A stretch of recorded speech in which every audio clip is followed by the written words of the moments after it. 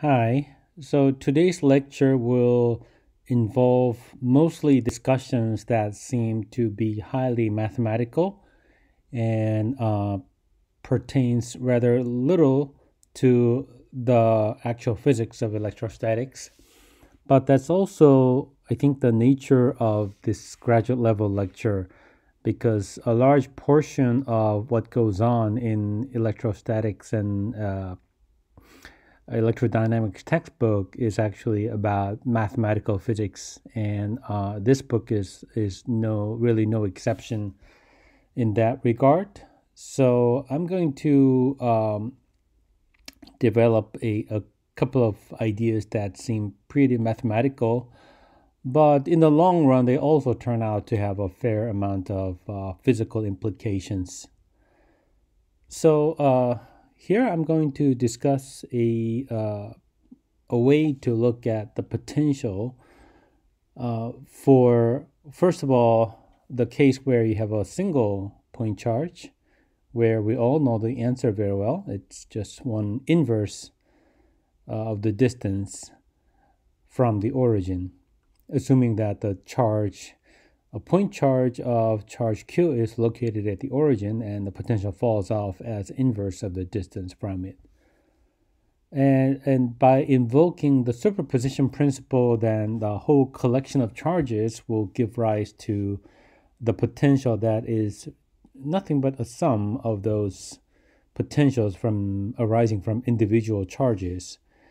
And when you pass this expression of sum to the continuum, assuming there's a continuous distribution of charges, then you arrive at this well-known integral form for the potential.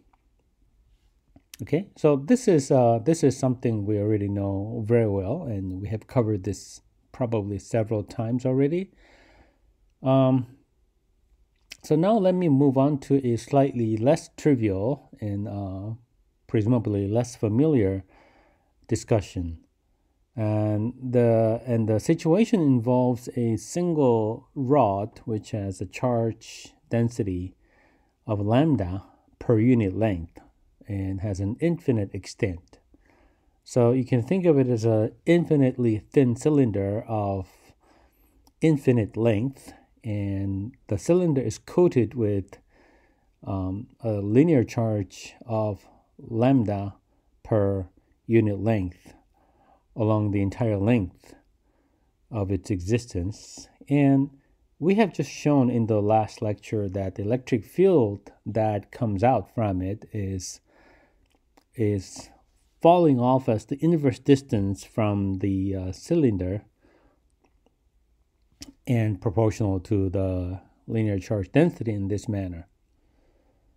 So from this electrostatic field strength, you can deduce the form of the electrostatic potential as the logarithm of the distance. And you can see this simply by the fact that if you take the derivative of this potential, then log becomes 1 over rho, and therefore you get to recover this nice electrostatic field function. And rho, in a simpler language, is nothing but x squared plus y squared with a square root sign covering it, but since you're inside the logarithm, that square root can be moved as a factor 1/2 in front. So this is it. This is the mathematical expression for the potential that arises due to a infinitely long cylinder of charge density lambda. And now imagine a situation where you have a whole collection of such infinitely long cylinders or rods, and the overall potential is, again, by invoking the superposition principle, will be just this sum. So now let's assume that each rod is located at the coordinates xi and yi. So they individually give rise to a potential which is given by this sort of logarithmic function multiplied by their relative weight, which is their respective charge density, calling it lambda I. And likewise, you can pass to the continuum limit, in which case this sum becomes some kind of an integral form like that.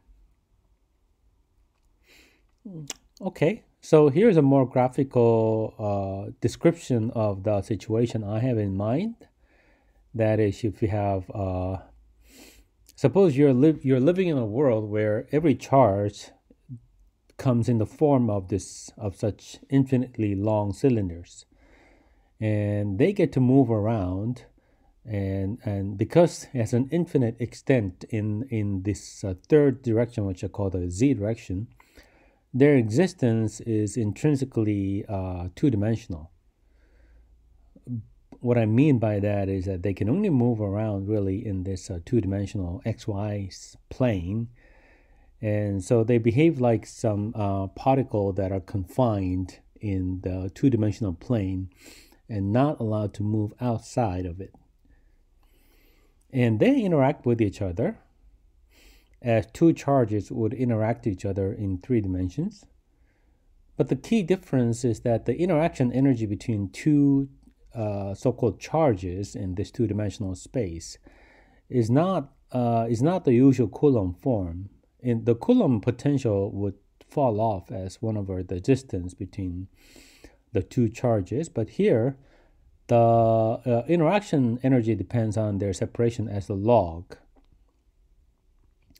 So you have basically a charge of lambda 1 from one rod and charge of lambda 2 from another rod, and they're separated by a distance r12, and their interaction energy is given by the product of their respective charges multiplied by the logarithm of their separation.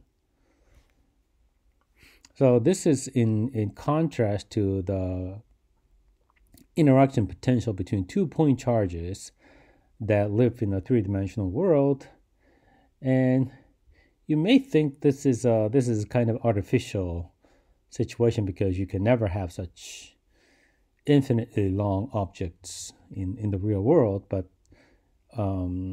if you know something about condensed matter systems, for example, if you have vortices, which are topological objects, and they very well exist in 2-dimensional space, the interaction potential between two vortices happens to be exactly given by such a log potential. So this sort of interaction energy is not as unusual as it might seem, because there are objects that does occur in nature that does have such a logarithmic interaction potential between them. Okay. And the third example is that of infinitely large but infinitely thin slab of uniform charges. So this is a piece of metallic. This is a piece of charged object which has infinite extent but infinitesimal thickness, and it's uniformly coated with charge density sigma. And the electric field coming out of it is pointing obviously away from the plane in the direction normal to the plane, and its strength is given by the charge density divided by twice the electric constant. That's the result we derived in the previous lecture by invoking Gauss' law and a bit of a symmetry principle. And so depending on which side of the plane you're in, the electric field is either pointing in the plus z direction or pointing in the minus z direction. So a formula that captures both of these situations will go something like this, and the potential that corresponds to such an electrostatic field is that. So interesting thing here is that the potential grows linearly with the separation. Okay, so if now if you have a collection of such charged plates, so the situation is described in this schematic figure. You have one infinite plane with charge density sigma 1 on it, another infinite plane with charge density sigma 2 on it, another with a sigma charge density sigma 3 on it, and so on. And they're separated from each other by a certain distance. And you ask, what is the interaction energy between them? And the answer is this. It's the potential. I should say the potential. I should mention the potential first. So the potential generated by a collection of such charged plates is the sum of the potential generated by the individual plate. So this is simply a superposition of the formulas that we got earlier here for the individual plate with a charge density sigma I. And passing to the continuum limit would give rise to a formula that would look like this. And furthermore, if you have a pair of such charged plates, then their interaction energy would either increase or decrease with their relative separation, depending on whether you have a pair of equally charged plates or plates with opposite signs of charges. So if you have oppositely charged plates, then their interaction energy, their potential energy will grow linearly with a distance, which basically means that it's impossible to separate the two plates out to an infinite separation, because doing so would require an infinite amount of energy, and that's impossible. Okay, so if you have heard about asymptotic freedom and so on, like quarks cannot be separated out to an infinite distance, here already in classical physics, we have an example of such a confining potential. By confining potential, I mean the potential whose nature is such that it's impossible to separate the two objects completely, because doing so would require spending an infinite amount of energy, which is not possible.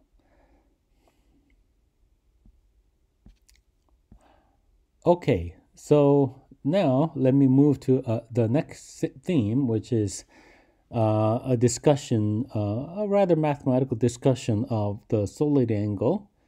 And this has close connection to the Gauss law.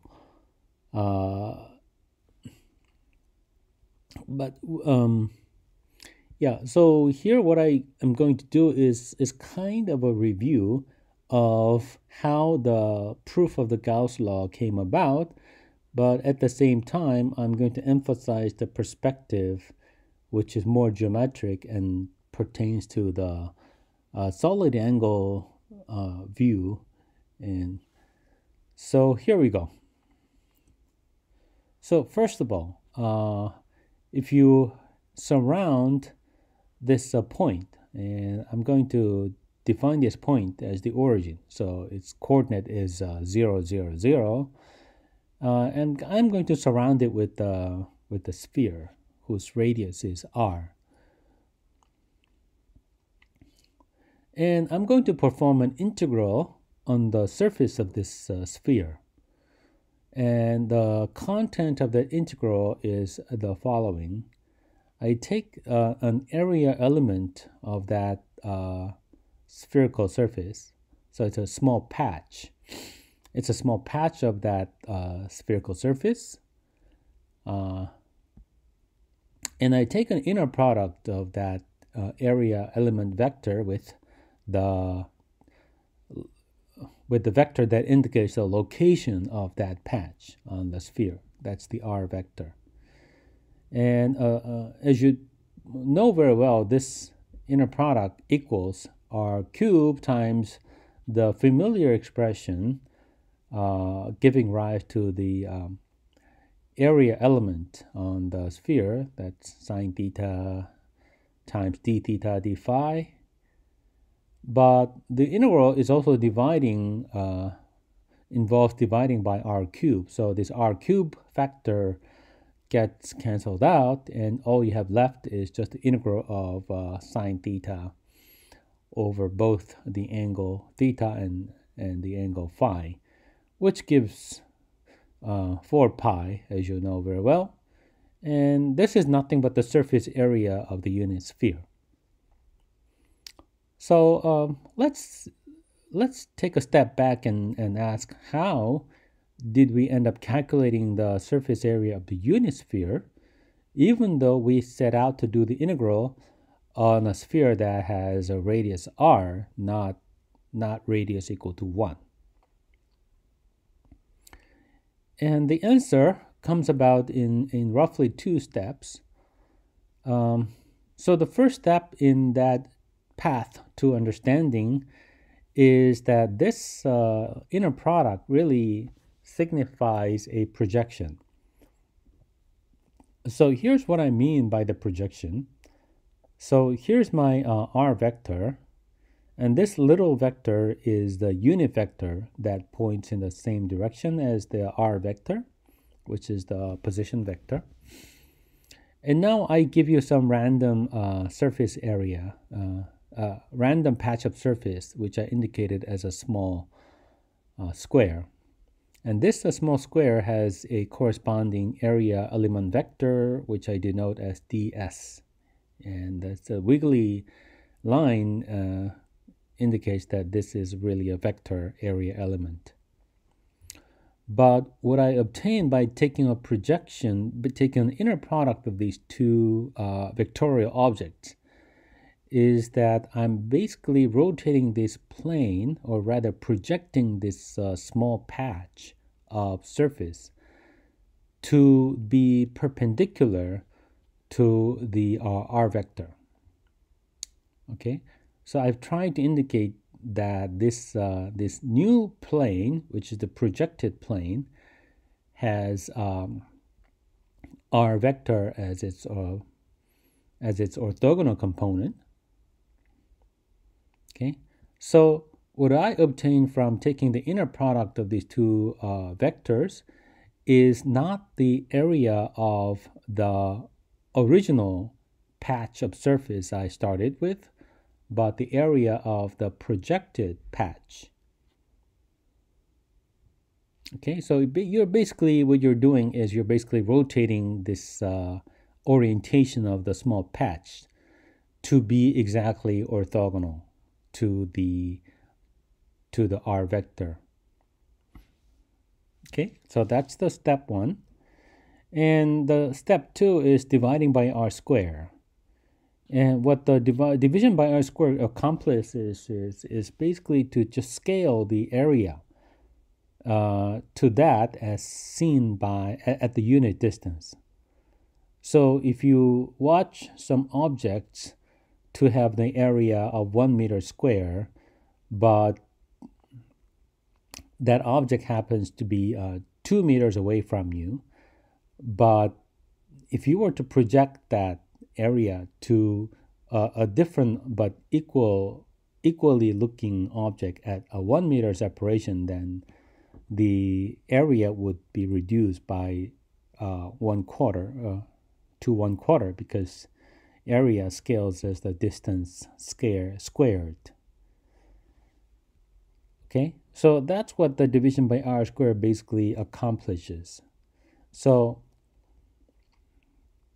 if this is the area, this is the actual area, and this patch of surface happens to be at a distance r from the origin, then it will present itself as having the same area as the similar patch, but with an area reduced by r squared. Okay. If this patch is smoothly brought back to have the separation equal to 1 rather than equal to r. Okay, so in conclusion, what this piece of expression really pertains is the following as I try to depict by a simple graph. So this is the original surface, okay? But what you really want to measure is the projected area, not the area of the original surface. So the projection occurs by following a ray which emanates from the origin. And from this origin, there's a straight line that reaches a particular point on the surface that you originally had in mind.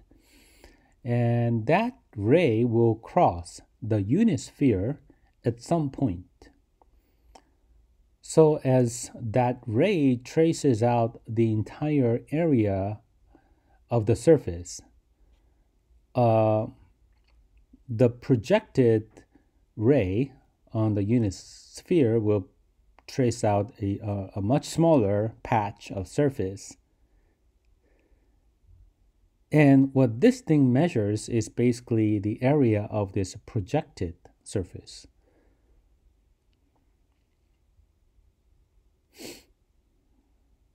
Okay? So obviously, if you cover this entire unit sphere, what you measure is nothing but the area of the unit sphere, which is well known to be 4 pi.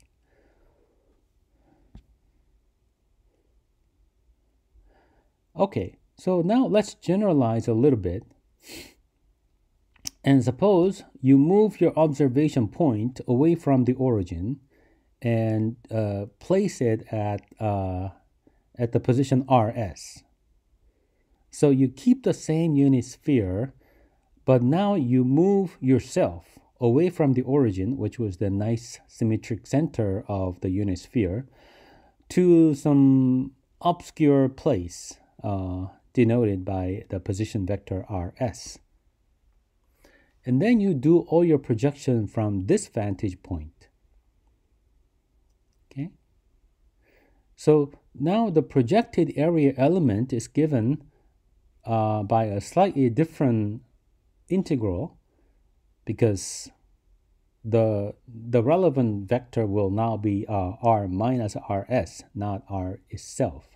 R is the position vector as measured from the old origin, but you're not measuring the location on the surface from that vantage point, you're measuring from rs. So the vector you are measuring is really r minus rs, and that's the expression you have to use here. Okay, so your surface area element will be given by this formula now. And this ray that will define the projected surface will be emanating not from the origin but from RS, which means that the this small patch of area on the original surface will have a different projected area, because now the projection is done from is done toward a different point. Okay, so this individual piece of area element dA changes depending on what you choose for RS. However, if you do the do this projection over the entire surface of the unit sphere, at the end of the day, what you will end up measuring is, again, just the total surface area of the unit sphere, which does not change. And you still obtain 4 pi as the answer. So this is a way to intuitively understand why such an integral would always give you the same answer, 4 pi, regardless of where you put this observation point RS, as long as the observation point remains inside the surface enclosed by the S. Okay, so this piece of math is what underlies the Gauss theorem, which is a theorem that says that as long as your imaginary Gaussian surface encloses the charge, then it doesn't matter where that charge is located. The charge will always contribute the fixed amount to the Gaussian integral. And therefore, the integral will just count how many charges there are inside that bag of Gaussian surface. Okay, that's it for this lecture. Thank you.